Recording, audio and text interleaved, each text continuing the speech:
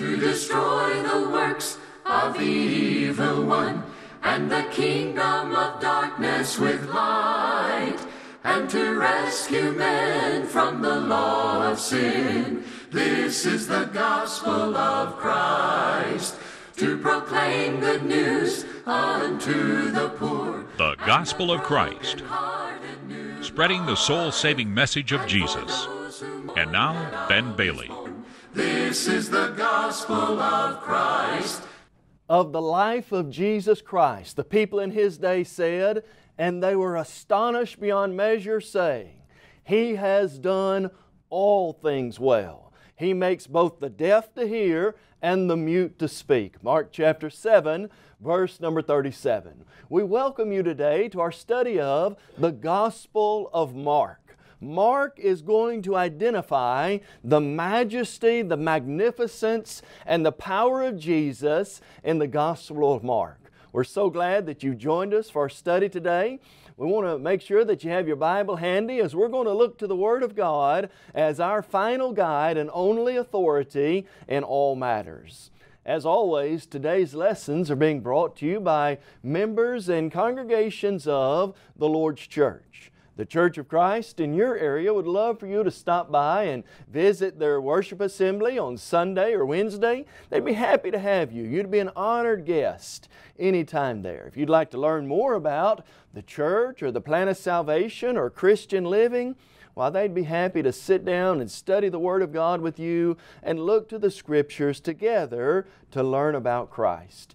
At the Gospel of Christ, we'd also like to help you in your study and your journey to know God and His Word better. Check out our website, thegospelofchrist.com. We have a wide array of biblical material, video, audio, written material, and it's all free. You can access it 24/7 on the web. It's all free. We'd love for you to check that out. If you'd like to have a copy of today's lesson, you can download that from our website, or if you'd like to have a hard copy in DVD or CD form, we'd be happy to send that to you free of charge. Just log on to our website, fill out a free media request form, and we'll put that in the mail to you free of charge. We're thinking about the Gospel of Mark today, and Mark is one of the more exciting, one of the more powerful and active Gospel accounts that we have. Matthew, Mark, Luke, and John are all a little bit unique.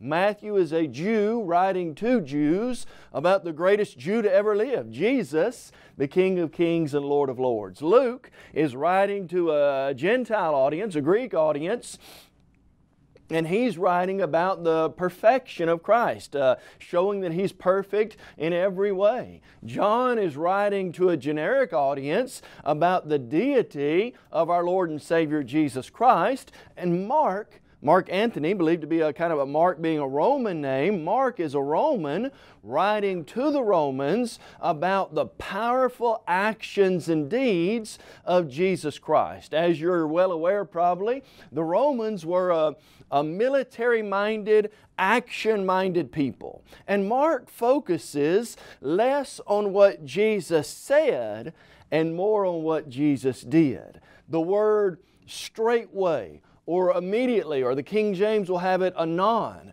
occurs some 52 times in this book. We'll be hearing about something Jesus did, and immediately He changed and did this or that, showing Jesus as active, just like the Roman mind was engaged in. Thus, Mark emphasizes the power and the majesty of our Lord and Savior Jesus Christ. As we mentioned, Mark 7 verse 37 kind of is a summary statement of the great life of Jesus, and very likely one of the key verses in Mark. The Bible says again, they were astonished beyond measure. The people were astonished beyond measure, saying, He, Jesus, has done all things well. He makes both the deaf to hear and the mute to speak. Isn't that a great statement about the life of Jesus in general? Christ has done all things well. The perfection, the majesty, the power, the climax of the Lord's life is seen in Mark chapter 7, verse number 37. And so we want to look today in chapters 1 through 4, and then we'll continue our study in the Gospel of Mark over the next several weeks. But Mark begins in Mark 1 verse 1 by saying, the beginning of the gospel of Jesus Christ, the Son of God.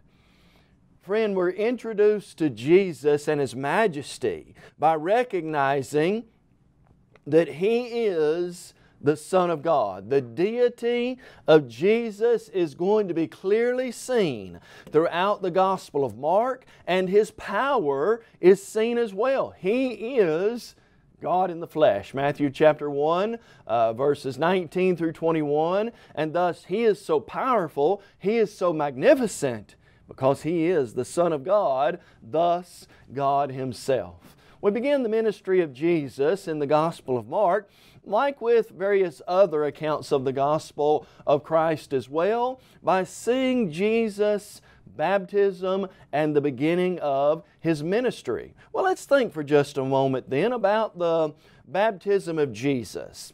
A lot of people want to think of Jesus, and rightly so, as our ultimate premier example. 1 Peter 2, verse 19 through 21, we're to follow in the footsteps of Jesus. And thus a lot of people ask the question, what would Jesus do? And rightly so.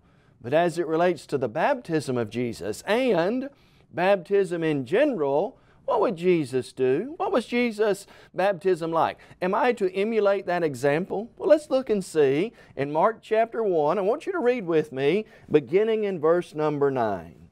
It came to pass in those days that Jesus came from Nazareth of Galilee and was baptized by John in the Jordan. Now listen to this. And immediately coming up from or out of the water, He saw the heavens parting and the Spirit descending upon Him like a dove. Then a voice came from heaven saying, You are my beloved Son, in whom I am well pleased. And so we know that Jesus, according to Matthew, was baptized to fulfill all righteousness, but Christians are also commanded, God's people today are commanded to be baptized as well. Well, how was Jesus baptized? By what mode was our Lord baptized? You know, when we think about baptism, in the world in which we live in today, people often say, well, baptism can be sprinkling, it can be pouring a little water on somebody, or it can be immersion. Any three of those is just fine. Well, friend, we want to ask the question, what did Jesus do concerning the mode of baptism? And here's what we know from Mark chapter 1, verse 10. Coming up out of the water, the Spirit descended upon Him like a dove. Now here's the question we've got to consider. Literally to come up or out of the water, what do you first have to do? Well, friend, you've got to go down into the water. And so when we think about the mode of Jesus' baptism, Jesus didn't have a little water sprinkled on Him or a little water poured on Him. Jesus was literally enveloped, encased in the water, and He came up out of that. And so that's a clear picture of the biblical mode of baptism as immersion. And friend, that's not the only example we find. In the Gospel of John, we find more about John's baptizing. In John 3 verse 23, John was baptizing in the region of Anan near Salim because there was much water there. How much water does it take to sprinkle? Not much. How much to pour? Not much. How much water does it take to immerse an adult?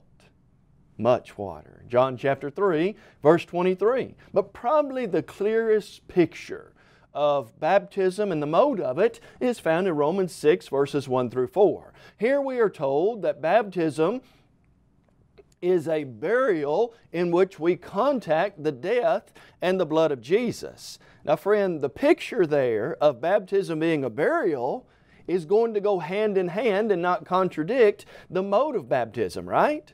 Well, what is a burial?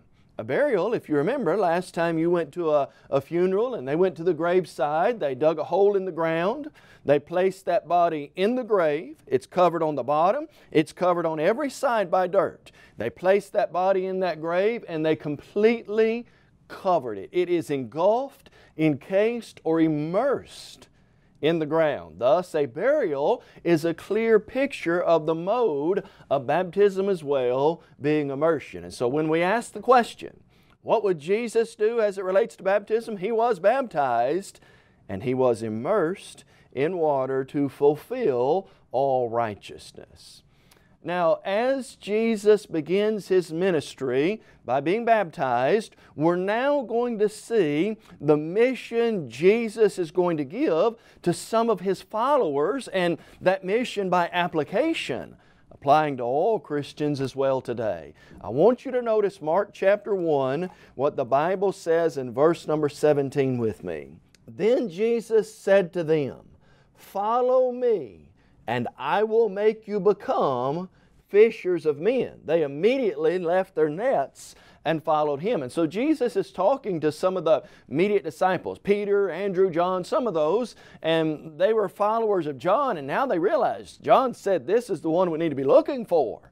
And Jesus says, "Follow me.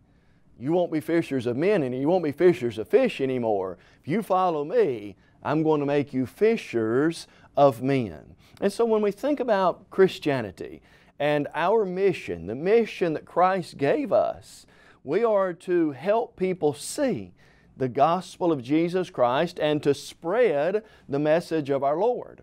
You remember Jesus' words in Matthew 28:18?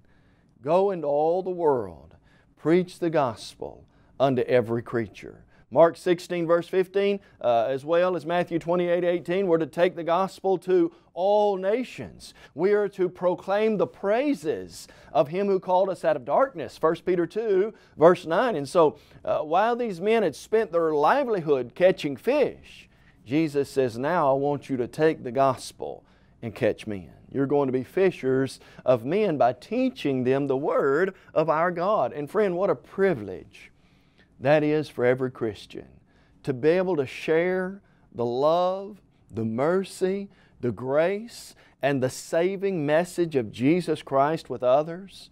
How wonderful it is to be a follower of Christ and a fisher of men. Then as Jesus' ministry continues on, He is now going to impress upon both His disciples and the people who hear Him His authority and His power. I want you to look at Mark 1 verse 22 and notice what happens next.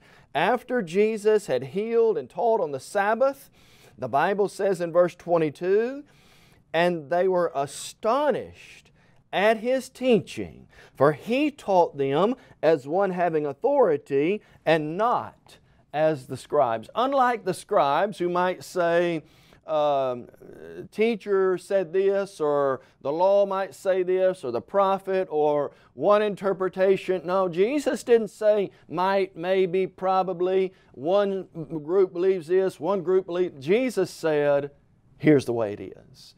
God's Word says this, and we stand behind it.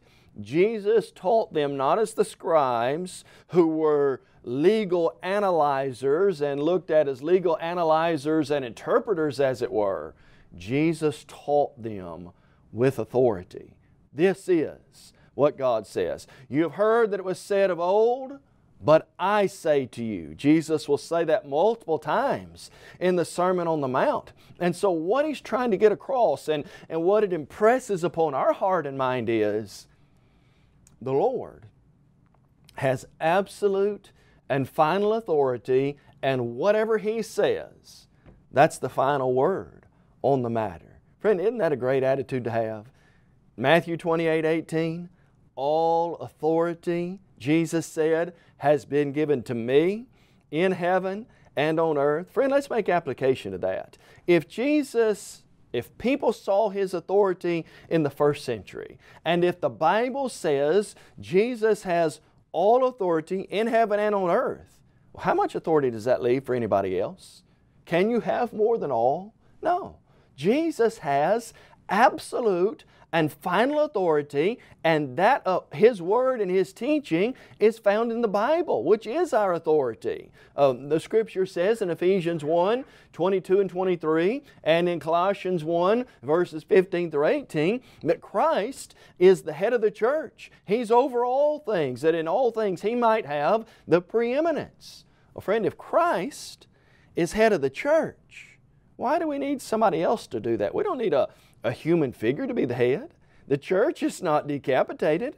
Christ is still the head. He still has all authority, and whatever the Lord says, not men, not polls, not other people's ideas or commentaries, what matters is there any word from the Lord? Jeremiah 37:17, and what does the Scripture say? Romans chapter 4, verse number 3. Now, as part of the life of Jesus that is so powerful and so compelling, we see the Lord gets a good start to every day by beginning it with prayer. We want to follow the model of Jesus. Let's follow Him in prayer. Look in Mark chapter 1, and I want you to see what the Lord did to begin His day in verse number 35. The Scripture records this: Now in the morning, having risen a great while or a long while before daylight, Jesus went out, departed to a solitary place, and there He prayed. In the morning, that is, Jesus made an intent and a purpose to start every day with prayer. In the morning, a great while before daylight. He even got up early, as it were. Maybe set his alarm clock, if we can use that, like got up early. He went to a solitary place. He got away from the hustle and the bustle and the distractions of this world, and He prayed. You know, we think about the power of Jesus. We think about the good He did in such a short amount of time. We think about His marvelous example, and we're in awe of that, and rightly so. But let's realize as well, Jesus knew where help would come from. Jesus knew to get every day started right, God was the source of strength. I can do all things through Christ who strengthens me today, Philippians 4:13, and with God, nothing is impossible. The end of Luke chapter 1 clearly teaches us, and so like Christ, let's utilize the power of prayer. The effective, fervent prayer of a righteous man avails or overcomes much. James 5 verse 16, and thus the Hebrew writer would say in Hebrews 4 verse 16, let us come boldly to the throne of grace that we might find grace and mercy to help in our time of need. Let's use Jesus as the example as well in prayer and really let God help us by getting our day off to the right start with prayer to God and no doubt encouraging us as well. When we turn to Mark chapter 2, we're then going to see Jesus advancing His mission and His ministry. And as Jesus is discussing with the people of His day His power and their need to look to Him as the great teacher, we also see that part of that power is Jesus' ability to forgive sins. Look in Mark chapter 2, and I want you to notice what's said in verse number 10. The Bible records this in Mark 2 verse 10. Jesus said, but that you may know that the Son of Man has power on earth to forgive sins, He said to the paralytic, I say to you, rise, take up your bed, and walk. And so you've got this great scene of this man who's let down through the roof. He's a paralytic. His friends let him down. Jesus says to the man, take up your bed, sin no more, go your way. And he got up and walked. And what a great miracle that was. But the people sitting around said, why did He say, your sins are forgiven? And so they're reasoning in their hearts, and Jesus knows that. And He said, so that you would realize the Son of Man has that power, I said to Him, your sins are forgiven you. And so we learn about Christ that He has the power to forgive sins. Now, as you will read the gospel account, they'll reason in their hearts later, hey, there's something going on here. Only God has the power to forgive sins. Jesus said, your sins are forgiven you. Therefore, they're going to put two and two together and say, wait a minute, He's claiming to be God. Which, friend, is exactly the point. John 10 verse 10, I and the Father are one. Jesus is Emmanuel, which is translated God with us. And so when we think about Christ's power to forgive sins, who that makes Christ and His overall power, friend, we realize Christ is divine. Christ is God, because only God can forgive sin, and Jesus did that and claimed that. And thus, when we see His miracles, when we hear His teaching, when we see Him do great things, when we see Him eventually ascend back to the Father, we're reminded of the wonderful power of Christ, because He is God. He is divine. He is Lord of lords and King of kings, as Revelation chapter 19 teaches us. But not only is Christ divine and does He have the power to forgive sins, but Mark's going to teach us as well that Jesus is that wonderful great physician and healer, not only physically, but spiritually as well. Jesus is the great physician. Look in Mark chapter 2 at what the Scripture says in verse number 17. Jesus is there wondering, how can Jesus eat with tax collectors and sinners? When Jesus heard that, He said to them, those who are well have no need of a physician, but those who are sick. I did not come to call the righteous, but sinners to repentance. Jesus used a really clever illustration here. He basically says, if you think you're all right, you don't go to the doctor. If I wake up and I'm feeling great, boy, on top of the world, I feel like $1,000,000, as it were. I don't get on the phone and say, Doc, I'm feeling great, I better come see you today. No, that's not the way it works. Those who are well have no need of a physician. Jesus implying from that, I am the physician. This is why I'm going to the tax collectors and sinners. And so we learn again about the power and the mission of Jesus Christ. He came to call sinners to the gospel.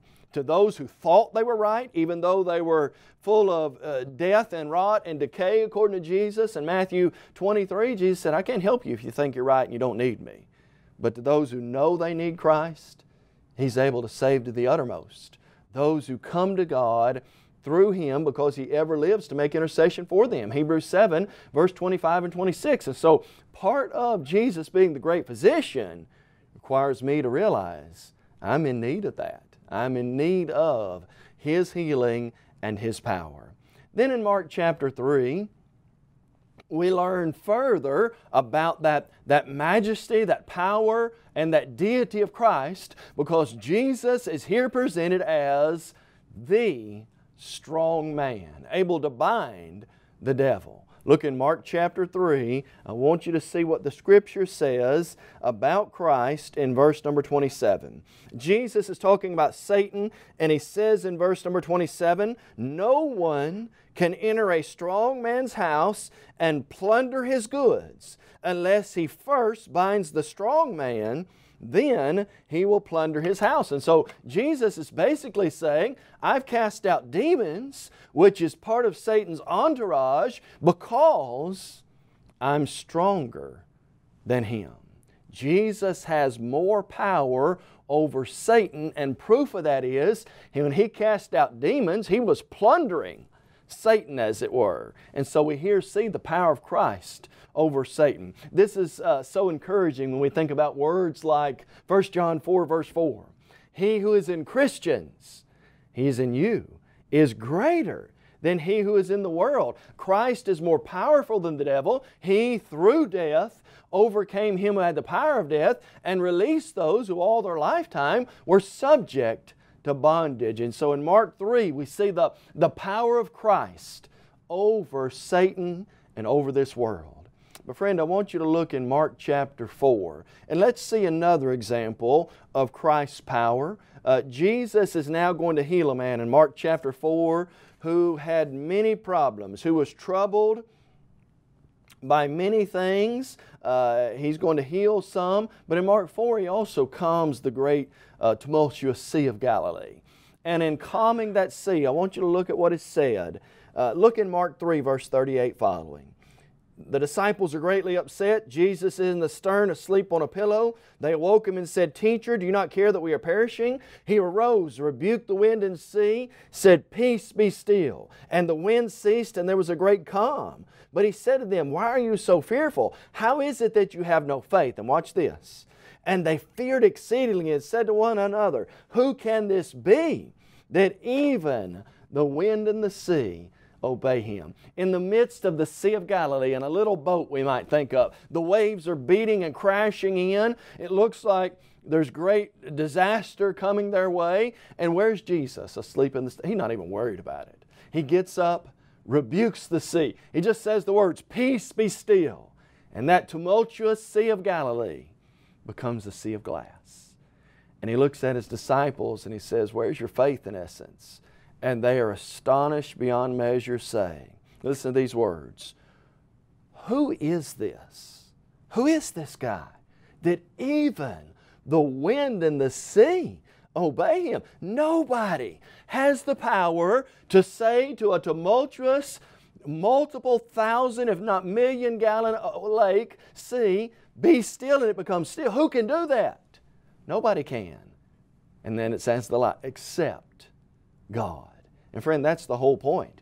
Jesus' power, His miracles, His ability, everything that He did, the healing, the casting out demons, the calming of the sea, the feeding of the 5,000, who could do those things except God? And that's the point of Mark. Mark stresses over and over and over again the majesty, the deity, and the power of Jesus Christ. And friend, that's what we need to realize in our lives today. In a tumultuous, chaotic world that in many ways represents the Sea of Galilee and all the waves crashing around us, let's realize this: the anchor and the steadying point in this world, the one who has the power to calm it and to help me see through it, is the Lord Jesus Christ. How I need that. How we need that in our lives. If you've never obeyed Christ, friend, we want to encourage you to do that today. If you're not a Christian, you desperately need to become one. Do you believe Jesus is the Son of God? John 8, verse 24. Would you turn from a life of sin to the Lord in repentance? Luke 13:3. Would you confess the beautiful name of Jesus before men? Romans 10, verse 10. And would you, like Christ, be immersed in water for the forgiveness of your sins? Acts 2, verse 38. Friend, if you've not done that, we want to encourage you to do that. And if, as a Christian, sometimes you face these challenges, as we all do in our lives, let's remember, the more we look to Jesus, the more we focus on Him, and the more we let Him lead our life, the greater peace, joy, and happiness we'll have in that life. Join us next time as we're going to study more from the book of Mark together. You may have just joined our program and are wondering, what is the Gospel of Christ? The Gospel of Christ is an evangelistic work of the churches of Christ that reaches the whole world with the Gospel through TV, radio, and internet. Our motto is to take the whole Gospel to the whole world. We believe in having a book, chapter, and verse for everything we say and do.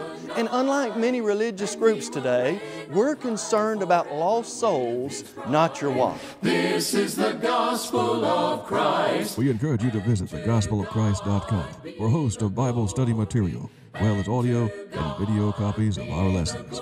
If you would like to have a copy of today's lesson, please visit our website and fill out a media request form. Or you can email us at mail@thegospelofchrist.com. Call us toll-free at 1-855-458-3905. Or write to us at P.O. Box 788, McMinnville, Tennessee, 37111. The gospel of Christ.